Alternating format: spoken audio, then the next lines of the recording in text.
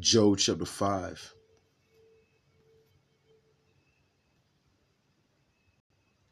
Verse 20, and it reads, in famine he shall redeem thee from death, and in war from the power of the sword. Thou shalt be hid from the scourge of the tongue, neither shalt thou be afraid of destruction when it cometh. At destruction and famine thou shalt laugh, neither shalt thou be afraid of the beasts of the earth, for thou shalt be in league with the stones of the field, and the beasts of the field shall be at peace with thee. First and foremost, I want to give all praise, honor, and glory to the Heavenly Father and His only begotten Son, Yahweh, Bahashem, Yahweh Shai, Bahashem Rakakwadash. Next, double honors to the head apostle / elder bishops of Great Millstone, the one that taught us the 100% truth according to the Bible. Peace, blessings, and safety to all you sincere Akims. Keep pushing, keep believing, keep the faith. Regards to people here for a bear. Troubling times, Israel.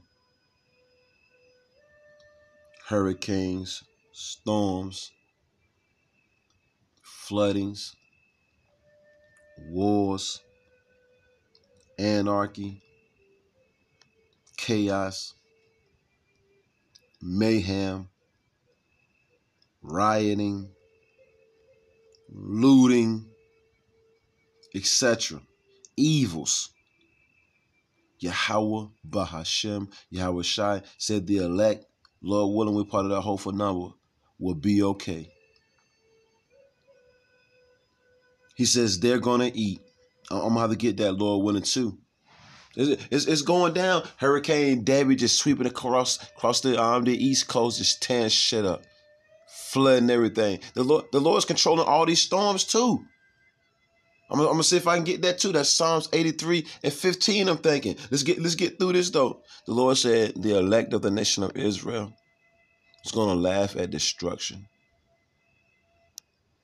They're gonna laugh when the famine pop off. Like we always talk about, me and the brothers, the Lord is making us numb. We're becoming numb by the day, number by the day. It's getting to the point to where we hear anything about anybody happening, anything bad happening to anybody. We're seeing all this judgment. We are becoming numb to it. The ordeals and the trials and the tribulations that we're going through, it's making us numb. The Lord taking away things from us, it's making us numb. Things happen, it's making us numb. Walking through the fire. The Lord's putting the Spirit on us to walk through the fire. The fire of adversity, while everybody else is crumbling to the wayside. And we're constantly praying for more of that Spirit. Let's get it again. Job, about to head out, get this daily bread, Lord's willing. And everything's coming to a close. Everything. The Israelites that ain't been paying attention, that's on you. The Israelites that ain't been getting their houses in order. The Israelites that ain't been fearing Yahweh, Bahashem, Yahweh Shai, who they ignorantly call God and Jesus, they ain't repented and turned back yet. That's on you. That's on you. Job 5 and 20, in famine, which is one of the worst ways to go out. Yeah, starving, being deleted by way of starvation. Lamentations, the 4th chapter, goes into that. Verse 9. In famine, he shall redeem thee from death. People are going to be starving like I don't know what. But then the Lord going to make sure you get some food. And matter of fact, I want to get that. It says famine. Our people just don't know. Matter of fact, let's get that definition right quick. Let's just get the definition. Like I said, it's going to be something quick. Lord willing, the hopeful elect of the nation of Israel, which consists of you so-called Negroes, Latinos, and Native Americans. Lord willing, you're edified, right? So this Pat Attica got some sense. I want to get that definition. We see words, we look them up. We want to skip over words. We look up the meaning of these words. It speaks volume, right? Famine. Famine. Extreme scarcity of food. Shortage. Want of food. That body craves food. See them hands sticking out. See them hands sticking out down there. And that's at the bottom of the screen. People are gonna lose it. Insufficient food. Drought. Now it's gonna be food on the earth, but is the Lord gonna give you? And I want to go right to that Lamentations. Let's go right to that Lamentations. Right quick. Let's go here because it says in famine, right? I'm gonna show you according to the Bible what's gonna happen when that famine comes. The people that end up getting deleted by way of their famine. Listen to what the scripture had to say.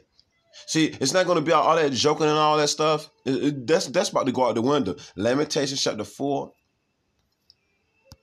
I just want to click on it. Lamentations chapter 4, verse 9. The Lord said he's going to deliver the elect from this. Lamentations chapter 4, verse 9, and it reads, they that be slain, aka deleted, put to flight with the sword, with weapons, by weapons, are better than they that be slain with hunger. Are we not hearing what the scriptures are saying?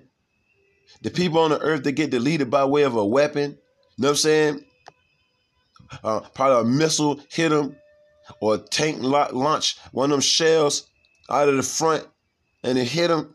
The scripture said they be better, or they get ran over by a Mack truck, or 18-wheeler truck, or get deleted in a plane crash. It looks horrifying, right? It looks bad, right? The Lord said, look, they bet off than they that be slain with hunger. For these pine away. Your body start rotting. The word pine means to rot. Your body start eating itself from the inside out. Just imagine that. For these pine away. See, it's not going to be funny when your body's eating itself from the inside out. See, all the joking, that joking nonsense, that mocking and that scoffing, you know that goes out the window when your body start eating itself from the inside out. It's like they don't even think that far ahead. They just think about the now. When the scriptures say that, a fool don't discern. He doesn't discern, or she doesn't discern the time. They don't discern what time they living in and the times that are fastly approaching. But this is fastly approaching for a whole lot of people. For these pine away, stricken through for the want of the fruits of the field. That body craves food. Yeah, feed me, Seymour. Feed me, Seymour. That body wants something to eat, man, but it ain't going to get it.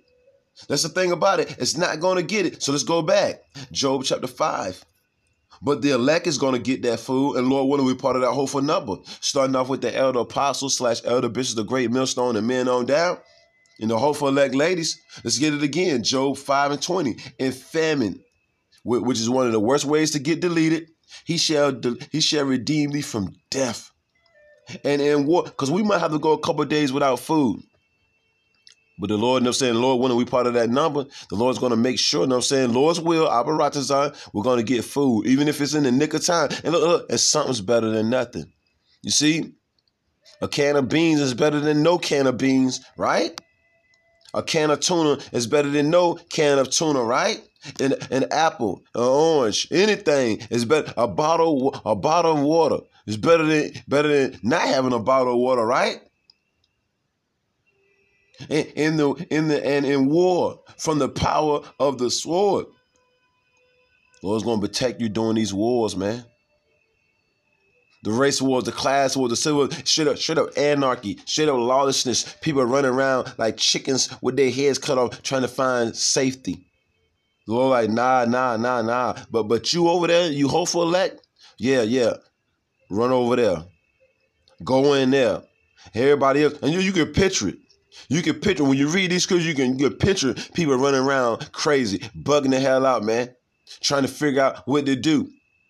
Now they want to try to figure out what to do. Wasted all this time, wasted all this precious time, wasted years BSing around. Years, man. Thou shalt be hid from the scourge of the tongue. Neither shalt thou be afraid of destruction when it comes. That's the type of, the Lord's numbing us now for this day. That's why we're becoming numb to everything for this day right here. For thou shalt be in league with the stones of the field, meaning the earth is going to be at one with you. And the beasts of the field, these creatures, these animals, shall be at peace with thee, but it's going to devour everybody else. See how important it is to seek the Lord, and the Lord is controlling all this, right? The Lord is controlling all this. Man, you ain't got to worry about the animals. You ain't got to worry about the lions, tigers, bears. Oh my, you ain't got to worry about none of that. Lord, we're part of that number, and I want to get this. I want to get Psalms 83 right quick, and then I want to get another one in Psalms. Let's just get this right quick, because I mentioned the storms, right? Psalms 83. I mentioned Storm Debbie, right? Let's get this. Psalms chapter 83, verse 15, and it reads, so persecute them with thy tempest, which is a mighty storm. And yeah, the weatherman might report that a storm is coming, and he might tell you that it's a category 2 or 3, but it end up being a category 7. So persecute them with thy tempest. That's what's happening now. Hurricane Debbie. I'm looking at the news now. It's going through houses ripped to damn shreds. Israel. No roof. No house. Only thing left is a damn table, Israel, or a chair. This on the floor. You see? Lord turned the house inside out, man. So persecute them with thy stuff. Everything known to mankind will fear Yahweh Bahashem, Yahweh Shai. Look at this house, man. Look at the news, and it's still raining. I'm looking at live coverage right now, and it's still raining somewhere. Hurricane Debbie just tearing up whole neighborhoods. Damn water line still just flooding the house. Damn water line then burst inside the house. I think it ripped the toilet, you know what I'm saying, from the wall. And the only thing you got just water just leaking. Just leaking, man. So persecute them with thy tempest and make them afraid with thy storm. And make them afraid. People, look at this shit, man. Nothing but rubble. Look at this damn nice house just through. Then Hurricane Debbie then ripped up the foundation of the house. But you people can have it. You ain't got to. You Israelites, man. You don't know how much trouble you in. You don't even know how much trouble you in. Let's get this. Psalm chapter 91. Because I'm about to head out, Lord willing. Psalm chapter 91. Let's see. I just want to hit a quick one right quick. Psalms 91. Psalms 91 and let's see. 3. 2. Matter of fact, 1.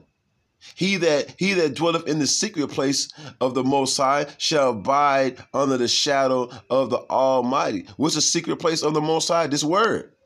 He that dwelleth in the secret place of the Most High shall abide under the shadow of the Almighty.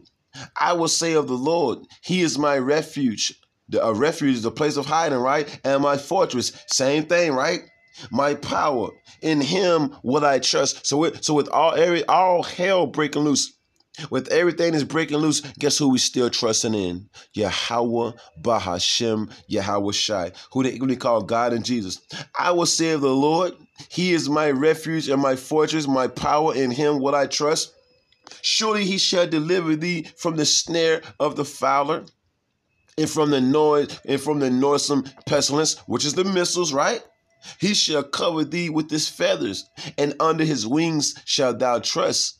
His truth shall be thy shield and buckler. You see? And buckler. This truth, man. It says, thou shalt not be afraid for the terror by night, nor for the arrow that flieth by day, nor for the pestilence that walketh in darkness, nor for the destruction that wasteth at noonday, right? 8,000 shall fall at thy side. This is coming, man. The Lord gonna put some fear in you people. It ain't enough fear. These ninjas still walk around like ain't nothing going on. You see, the Lord gonna put some fear on you, right? What it say? 8,000 shall fall at thy side, and 10,000 at thy right hand. This body is just dropping, but it shall not come nigh thee. The elect, Lord, want to be part of that number, right? Only with thine eyes shalt thou behold and see the reward of the wicked. You're going to actually see it, man. because thou hast made the Lord Yahweh Bahashem Yahweh Shai, which is my refuge, even the Most High thy habitation, there shall no evil befall thee, neither shall any plague come near nigh thy dwelling.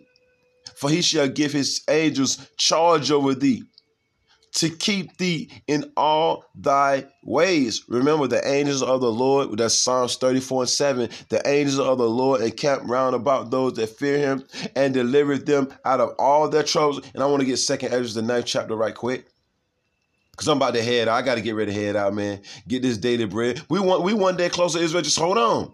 All of us, we just got to hold on. Wait on the Lord. He will bless all those that wait on him. As the scripture have said, right? 2nd Ezra chapter 9. Just want to jump here. 2nd Ezra chapter 9, verse 9. Then shall they, the Hebrew Israelites, right? Negroes, Latins, and Native Americans, Israelites, speckled birds, Israelites has been scattered throughout the four corners of the earth that may look like these deep and heathen nations, right? Then shalt thou be in a pitiful case, which have now abused my ways, and they have cast them away despitefully, shall dwell in torments. This is the grace period, and our people took it for granted. The Lord says you're going to be in a pitiful case soon come. You have abused the ways of the Lord. You're going to be in a pitiful case, men and women. For such in their life have received benefits, bags, payoffs, 501c3 charters, right? And have not known me. The biggest hypocrites of them all. They honor the Lord with their lips, but their mind, aka their heart, no saying their lob is far from them, right? It says, and they have loaded my law. They hated the laws of the words of the Bible, right? They hated to be corrected. You see, they didn't want to take correction, right? They didn't take heed to the rebuking, right? While they yet had liberty. This is the grace period, right? Lord gave them enough time to get their acts together, right? And when as yet place of repentance was open unto them, the doors of mercy were still open. They despised it, just like in the time of Noah. Me and the brother was talking about that yesterday. How Noah was just, preaching his heart out. And Jake was just scoffing and mocking back then. You see how people were mocking and scoffing back then. Making fun of the man. He was just laboring for the Lord while everybody was sitting around looking stupid. Like that, just like they doing now. Won't nobody trying to get involved. Won't nobody like, yo, can I get a hammer or whatever instruments they was using back then? Can I grab some wood? You know what I'm saying? No, nobody didn't say nothing. While the building is going on, the spiritual ark is being built right now. You don't see nobody trying to help build. But as soon as they get built and it's time to enter into it, that's when everybody want to come in. You know it don't work like that. You didn't help build the house. You can't live in the house. You can't come in the house. Stay out. Stay out and deal with the elements. Stay out and deal with the elements, man. You see? And they have loaded my law while they yet had liberty. And when as yet place of repentance, when it was time to turn back, sorrowful, remorseful, regretful, in a repentant, contrite spirit, begging for forgiveness for all our wrongful thoughts, sayings, and doings in this life and our former life, right? Understood not, but despised it. They hated it. The same must know it after death by pain. And therefore, be not, look, they're going to know it by death by pain, man. Oh, man. And therefore be thou not curious how the ungodly shall be punished and when, because just know that it's going to happen. These knuckleheads, you know what I'm saying, these thotties, you know what I'm saying, these damn 304s. The Lord said, don't even worry about, you know what I'm saying, how they going to get destroyed and when they going to get destroyed. Just know that they're going to be destroyed. You see? The scriptures go this. I'm going to have to get that in closing. But inquire how the righteous, the elect, it's all about the elect, but inquire how the righteous shall be saved, whose the world is, and for whom the world is created. Then answered I and said, I have said before, and now do speak, and will speak it also hereafter, that there be many more of them which shall perish, straight up being deleted, than of them which shall be saved. Like as a wave is greater than a drop. That's how many people are going to be deleted, man. That's how many Israelites are going to be deleted, man. Like a wave is greater than a drop. And ain't this what I want right here is a 16 and 10. Second Ezra, or it might be Sirach. Listen, I think it's Sirach. Bear with me. I think it's Sirach. I must be allowed to get this. Sirach chapter 16. Is it? No, it might be Second Ezra. Let's see. Let me think right quick. What is it? Because I don't think it's Sirach 16. I don't think it's Second Ezra 16. It might be Sirach. Let's see. One of my favorites. I hope this is it. Sirach 16. Yeah, Sirach chapter 16, verse 11. The water Yahweh Bahashem Yahweh Shai.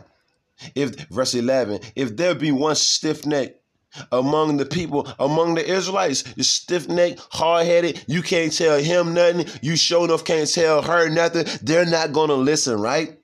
This stiff neck, got that stupid look on their face when you tell them something, right? According to the Bible, right? And if there be one stiff neck among the people, it is marvel if he or she escape unpunished. For mercy and wrath are with him. And we just read about 1,000 dying, being deleted on this side, and 10,000 being deleted on that side. People being deleted by way of starvation, all these different judgments. You see? The little marvel if he or she escape unpunished, for mercy and wrath are with him. He is mighty to forgive and to pour out displeasure. See, the Lord has the power to forgive, and he has the power to straight up destroy you, straight up delete you, man. Make you a paraplegic, man. As his mercy is great, so is his correction also. He judgeth a man and a woman according to his works. Did you hear that, Israel?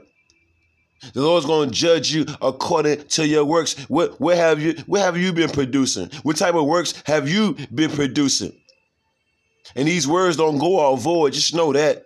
These words do not go out void. Yeah, just something quick, man. You got exhortation. You see upliftment, comfort. But at the same time, you got judgment going forth too if you don't take heed to this word. Shalom.